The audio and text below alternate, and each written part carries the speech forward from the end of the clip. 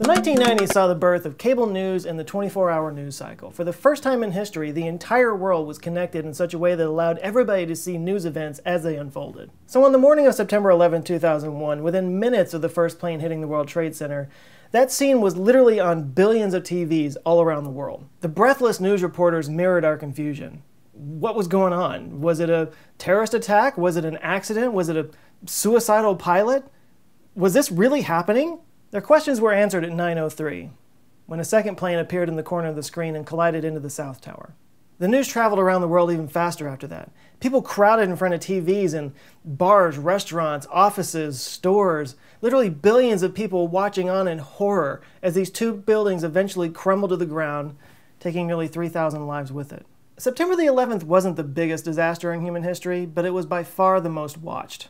The emotional shockwave ripped through humanity, shaping the politics and culture to follow.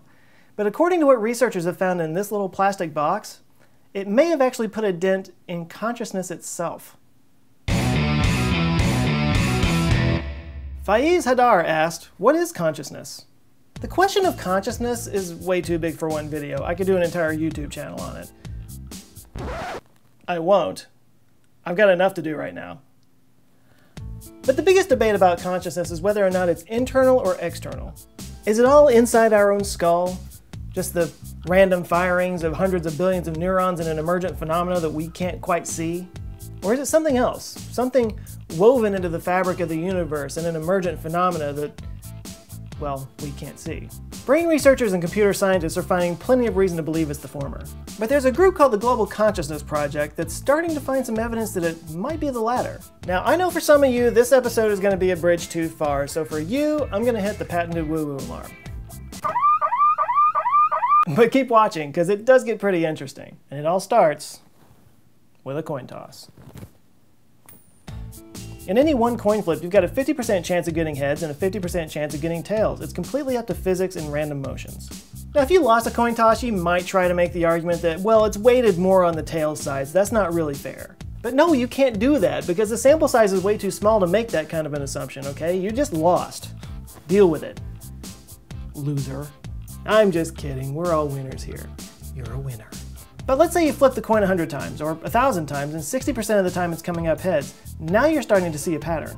In that case, you can make a compelling argument that maybe there is something in the weight or the shape of the coin that's giving it a slightly higher probability of landing on heads. But that's something you could never have ascertained with just a few coin flips. It's only in those large numbers that you can see patterns in the randomness that point to some fundamental truths. By the way, this is how they found the Higgs boson. They didn't just smash a couple of atoms together and out-pop the God particle. Quantum particles are way too random for that. They ran millions of tests that, over time, showed a spike in a certain frequency where they felt the Higgs boson should be.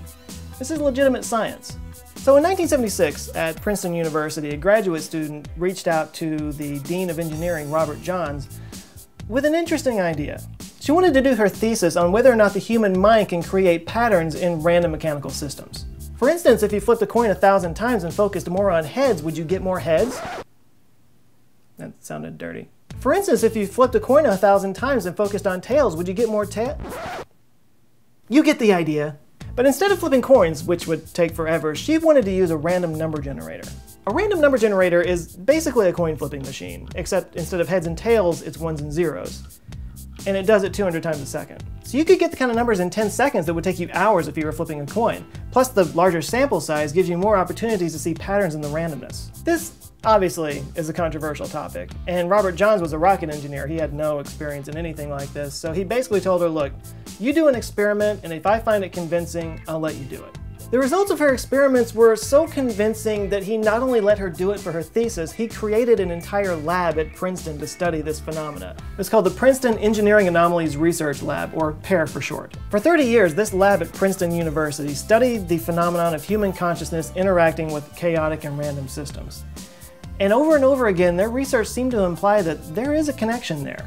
Eventually, this research got the attention of Dr. Roger Nelson, who tweaked the hypothesis just a little bit and said, what if it's not intention that causes it, but just attention? The double slit experiment, for example, showed that our conscious observation can change the behavior of subatomic particles. What if that extended out into the physical world? And could these random number generators pick up on that? He began testing with groups of people. People doing something together, like watching a movie or a sporting event or meditating. Sometimes they knew they were part of an experiment, sometimes they didn't, but his research began to turn up some really interesting conclusions. Focused attention amongst groups of people, especially in heightened emotional states, led to patterns in the randomness that shouldn't exist. So he hatched an idea: to place these random number generators in cities all around the world and monitor them 24/7 to see if there are any correlations between world events and spikes in the number patterns. And the Global Consciousness Project was born. Over and over again, major world events have correlated with spikes in the random numbers around the world, often showing stronger intensity according to the proximity to the event and the intensity of the emotions surrounding the events. Which leads us back to 9/11. As I said at the beginning, 9/11 was witnessed by more people on the planet than any other traumatic event in world history. A fact that was reflected in the results by the Global Consciousness Project. The patterns not only went off the chart, the spike lasted several days, finally settling back into randomness around the 15th. This is considered by many involved to be the most spectacular example of this phenomena, but it's not just because of the intensity of the result. There was a surprise in the numbers from that day, one that has so far defied explanation. Let's look at that chart again. You might have been wondering when you were looking at this chart earlier what this line is. This line marks 8:46 a.m., the moment the first plane hit. Notice something interesting here? The spike had already begun well before that. In fact, the spike began 3 hours before the plane hit. What the f***? Was the collective emotion of 9/11 so strong it caused a temporal distortion in the fabric of consciousness? Did it cause a shift in space-time itself? Are all of our brainwaves flying away from our head and combining with other people's brainwaves to form this vast ocean of consciousness? Is there some emergent consciousness at the fundamental quantum level that we can interact with in some way? Is this the brain all the string theorists are talking about? Or is our consciousness a fundamental part of our physical world, not only reacting to it, but shaping it? Are these words actually coming out of my mouth? The PEAR Lab and the Global Consciousness Project are not even asking those questions right now. They're just trying to collect as much information and evidence as possible because, as they say, extraordinary claims require extraordinary evidence. And there's a lot of skeptics out there. But even with the data they've already collected, Dr. Roger Nelson claims that the possibility of these correlations happening totally at random is 1 in a million. But still, there's a lot of work to be done. If you're interested in this subject and want to hear more about it, be sure and check back next week because I am debuting the very first Answers with Joe interview. I'm going to talk to a guy who's developing an app that will allow all of us to participate in the Global Consciousness Project with your phone, basically turning your phone into a random number generator. It's a really cool topic. He's a really cool dude, so be sure and check that out. So I've got to be honest, I've always been a little bit interested in this topic because when I was a kid, I worked at a grocery store in my hometown. It's this really small hometown. And I always noticed that there were these weird rushes out of nowhere where people, like half the town suddenly showed up at the store at the same time for no particular reason. It tied in with nothing. And I never understood what that was about. And I had this idea in my head, like, are we all connected in some weird unconscious way?